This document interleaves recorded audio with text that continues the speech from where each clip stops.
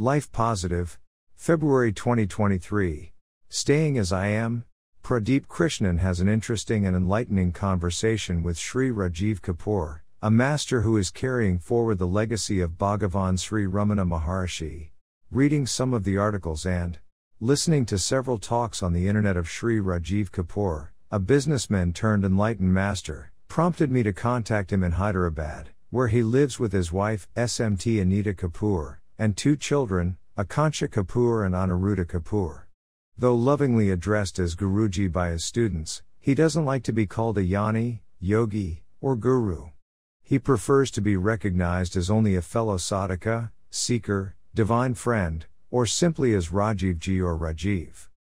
The 50-year-old master regularly conducts live and online satsangs, spiritual gatherings, and retreats, writes articles and books, and grants private sessions to seekers all over India and abroad. When contacted, Rajiv Ji at once consented to an online interview. The presence of an enlightened master and his humble manners and joyful face lifted my mood. Sir, please describe your mystic journey. Let me first acknowledge with deep reverence all the great masters, my gurus, and specifically Bhagavan Sri Ramana Maharshi, all of whom have blessed me with abundant love, so that I am able to bring forth the teachings to those who are interested. With a deep sense of humility, I bow to each one of them. As a schoolboy, at the age of 12 or 13, I used to sit with my eyes closed in my room, pondering what lay within this dark space inside my head. I had noticed that thoughts and stories appear and disappear from this inner space, but I wasn't convinced that thoughts, images, and ideas were the only thing this darkness held within itself. So, I used to sit for hours on end, pondering over what lay beyond this darkness. As a teenager, I noticed that my motivation to inquire deeper into the void, the darkness between my eyebrows and my third eye, was now intermittent, in that I felt drawn to the void but also to the world of attraction, due to Maya. Around the age of 22, I was introduced to the book Autobiography of a Yogi and was deeply drawn, almost pulled into the path, and wholeheartedly decided to pursue the path of Kriya Yoga. I sat for hours in the morning and evening, often neglecting work, but somehow things automatically fell into place and were taken care of. I was convinced that all is provided for if we seek God alone and that He will look after everything. I had many mystical experiences too, related to the breath, the mind, energies, and the astral body, which no one could explain to me. Without a personal guru, I felt lost at times, with my heart craving to connect with God. This was a very frustrating period, and yearning deeply for a personal guru, I often cried, feeling a great sense of abandonment and loss. Day by day, I felt so separated or cut off from divinity. How did your interactions with Sri Edward Musikaji, a disciple of Robert Adams, happen?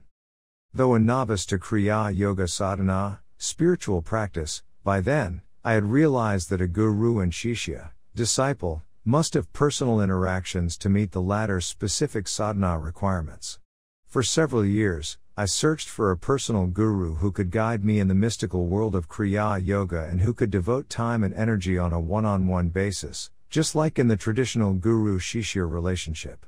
Unfortunately, wherever I went, I could only see impersonal initiations and instructions.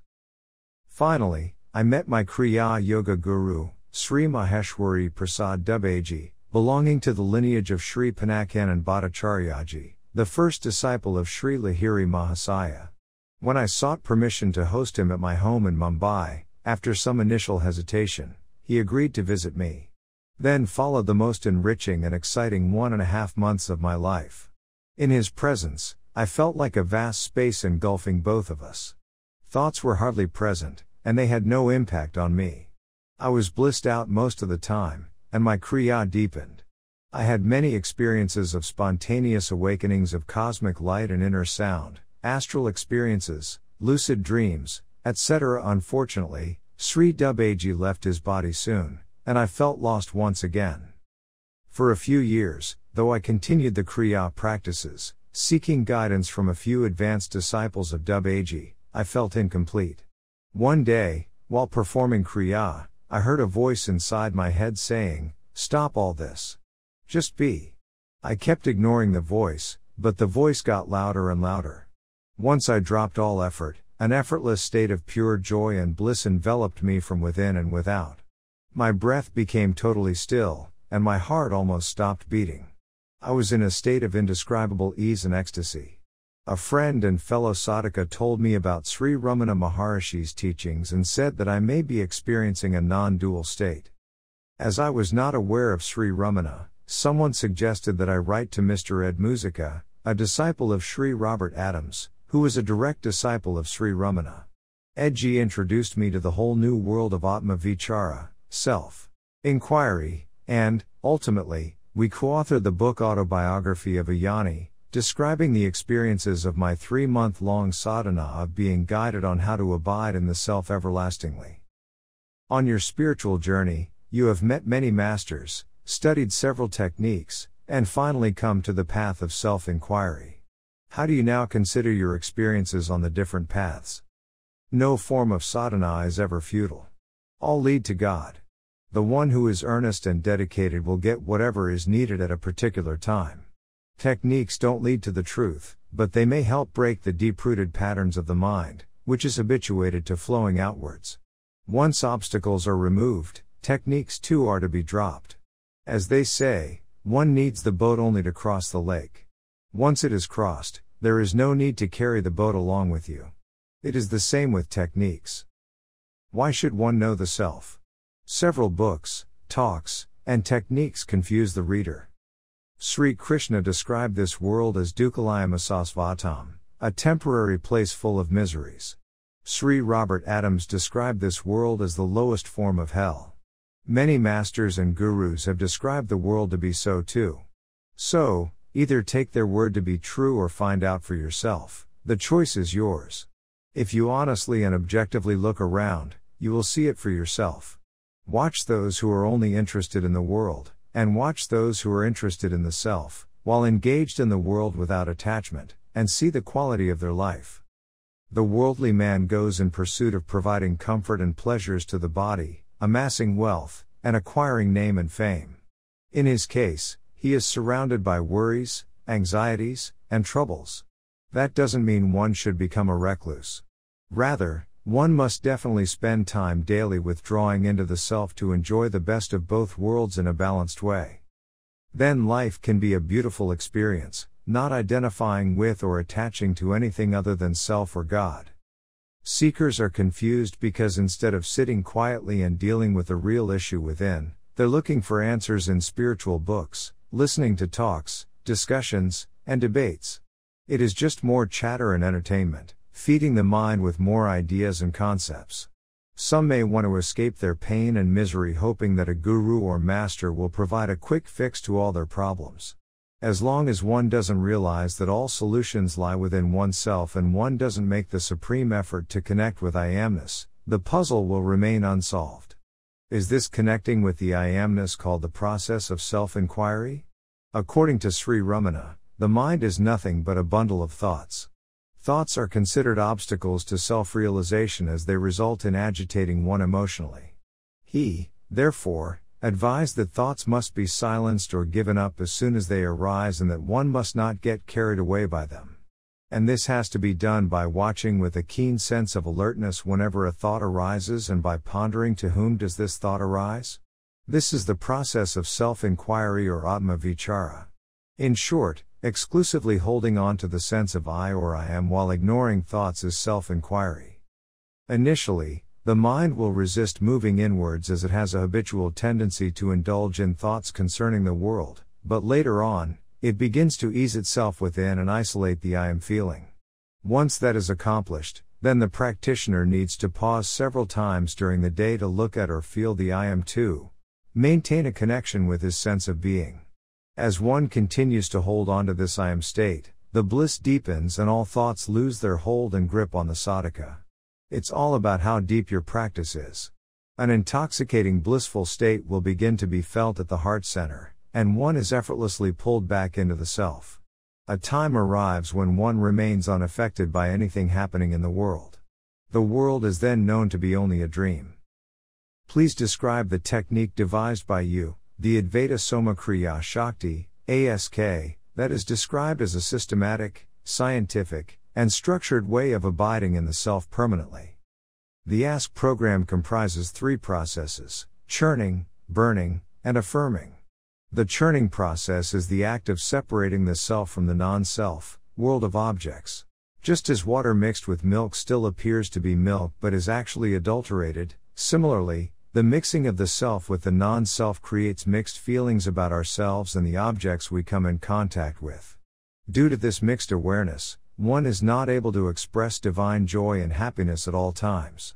The churning process, therefore, is to keep the life force, or prana, away from the mental attachment to sense objects and move it inwards towards the I am feeling. In the churning process, old habitual patterns resurface from the subconscious and begin to bubble up in the form of fear of losing out, anger, frustration, sadness, or old memories of lack. These emotions that are suppressed within our subconscious play a very big role in our lives. The pure I am sense often gets obscured due to these emotions hidden within us, and hence, we need to release them. That is done through the burning process, where we allow the emotions to arise and then embrace them without trying to get rid of them or wanting to modify or manipulate them in any way. We allow every emotion to run its course, without paying any attention to the thoughts that may simultaneously arise too. If we don't resist the sensation or tension that the emotion creates within, we will be able to relax within a short time, and that emotion will burn and get released. If we don't burn our emotions, they will keep agitating our minds through thoughts. Notice how thoughts begin to race in our minds when we are emotionally overwhelmed.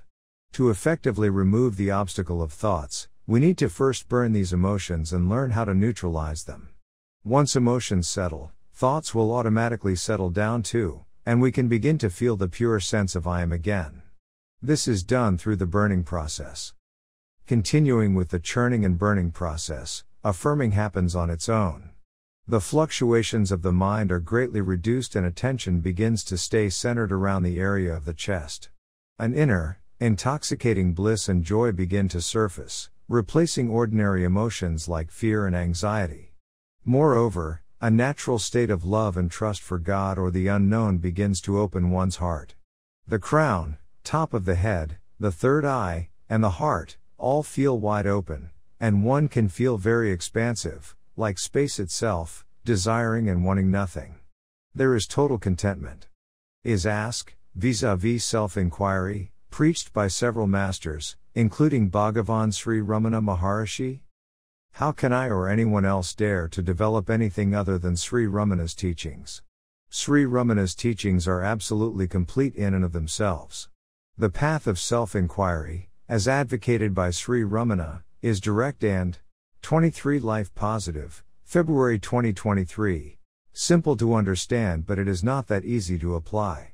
You are asking the mind to remain absorbed in something called the self, which, for most, would remain an abstract concept, as most would just feel the body sensation or emotional state and nothing other than that unless one has the patience to persevere and make continuous efforts in that direction. Even Nisargadatta Maharaj kept holding the sense of I am for 3 years before he was able to finally get it. However, throughout the years of my teaching, I realized that not many can just ignore their thoughts and simply be. There is so much rajas and tamash which keeps one wanting to do, seek, react. It's difficult to ignore these tendencies due to past established patterns, and hence, these tendencies need to be exhausted. Emotions too need to be released as they stand between the mind and the I am like a wall. One needs to break through that wall and reach the pure I am feeling, or else they will keep piling up. Today, everyone wants quick results and the market is flooded with new age teachers promising instant self-realization. The fact is that the self can't be known unless one is committed to remaining silent and using all the tools to pull the mind inwards. The mind has to be repeatedly brought towards the self, and unless one has trained the mind, disciplined it, or one is vigilant enough, how will that be possible? To be totally disinterested in thoughts will require vairagya, dispassion, and practice as well. They will need a program that will motivate them to stay on course. The Ask program provides a systematic process by breaking down the self-inquiry method of Sri Ramana into small steps so that it is easier to follow. In this program, I have incorporated breath work, positive affirmations, and letting go techniques, going deeper through the sitting meditations, so that the coverings around the self get dropped and we can feel the I am in its purest form. Why do you say that the teachings or practices of contemporary Neo-Advaita teachers of remaining in the self or being in the now are neither intense enough nor deep enough? Being in the now, probably the only valid instruction or pointer given by Neo-Advaitins, does indeed provide a glimpse of our true nature as it keeps the mind away from dwelling in the past and going into the future.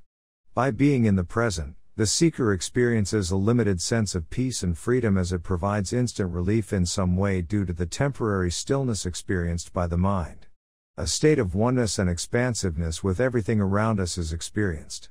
However, this is just the starting point of the journey, a mini-awakening. Neo-Advaita teaching is necessary and valid, much like the way kindergarten is to one who has started schooling. It is a good way to begin, but one needs to go deeper than the waking state experience of oneness. Oneness keeps the illusion of the world as real. It is still within time. The New Age teachers have no answer to the question what happens to the self post-death. Their understanding of the self is restricted to the now. If the now disappears, should the self also dissolve? That's not accurate because every scripture has described the self as akshara, which means indestructible. Nisargadatta Maharaj had repeatedly pointed out that prior to consciousness, or the absolute stateless state, cannot be known in the now.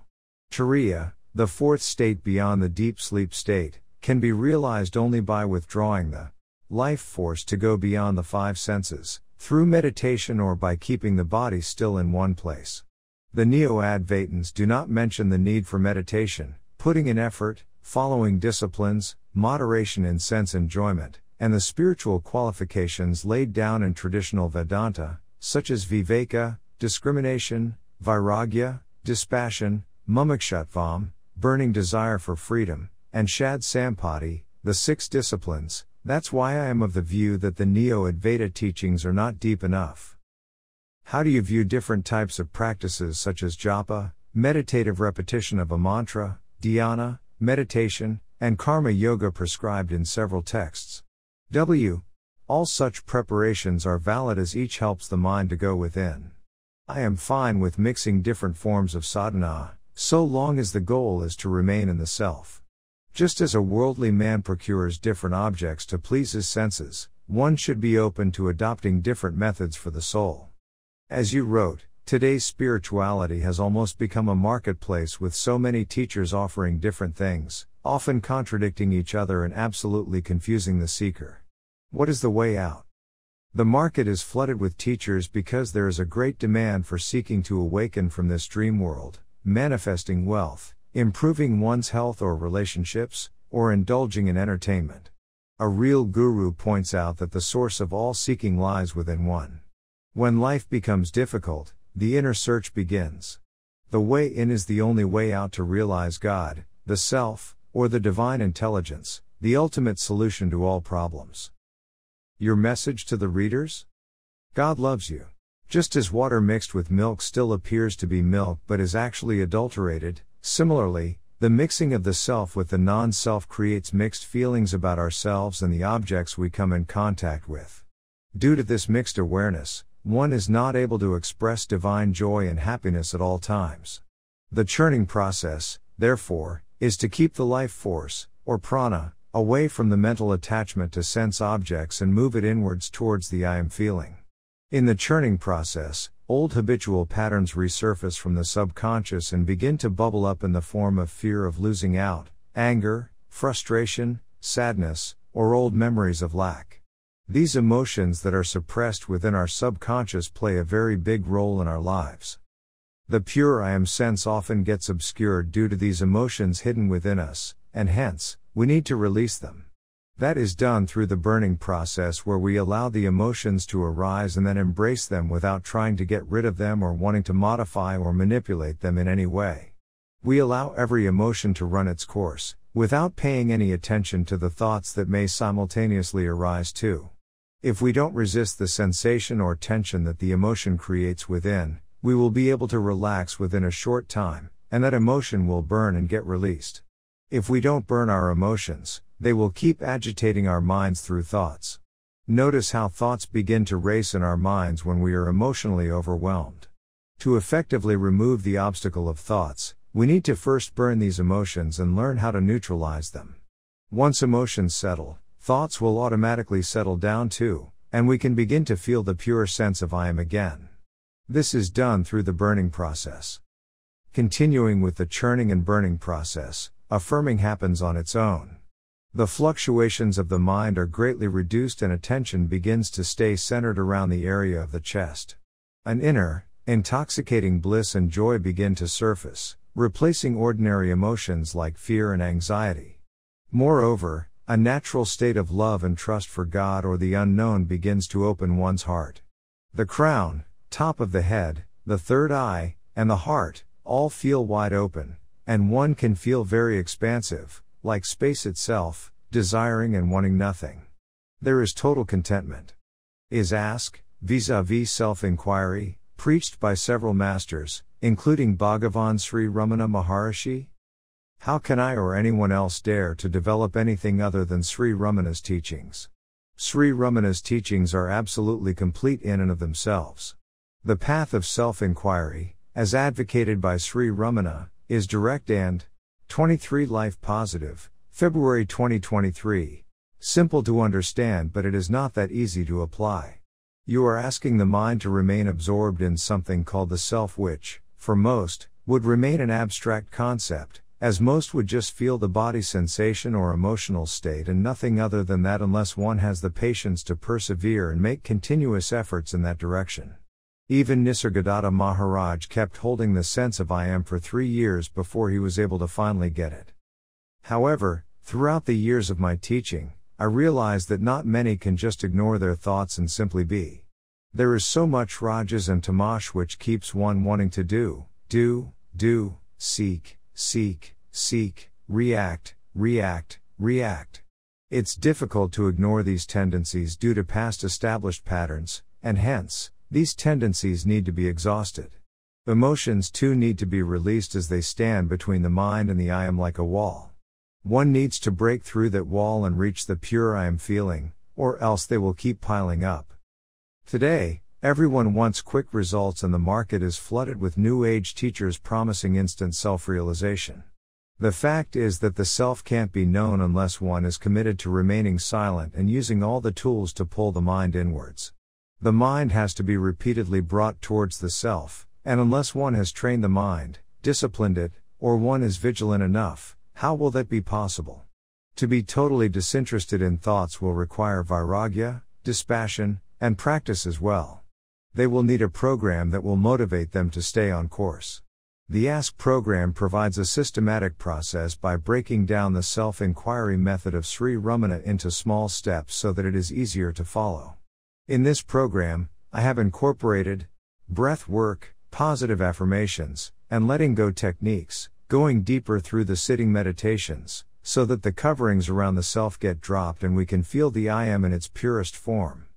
Why do you say that the teachings or practices of contemporary Neo-Advaita teachers of remaining in the self or being in the now are neither intense enough nor deep enough?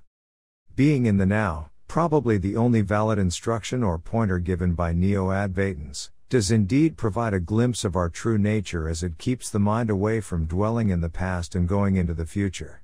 By being in the present, the seeker experiences a limited sense of peace and freedom as it provides instant relief in some way due to the temporary stillness experienced by the mind.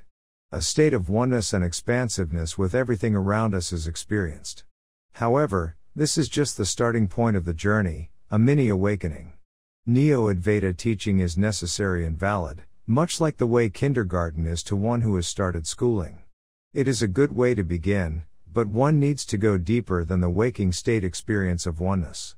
Oneness keeps the illusion of the world as real. It is still within time.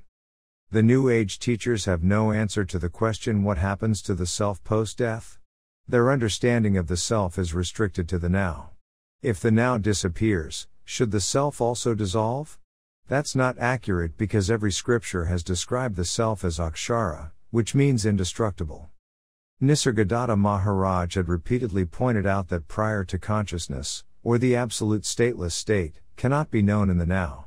Turiya, the fourth state beyond the deep sleep state, can be realized only by withdrawing the life force to go beyond the five senses, through meditation or by keeping the body still in one place.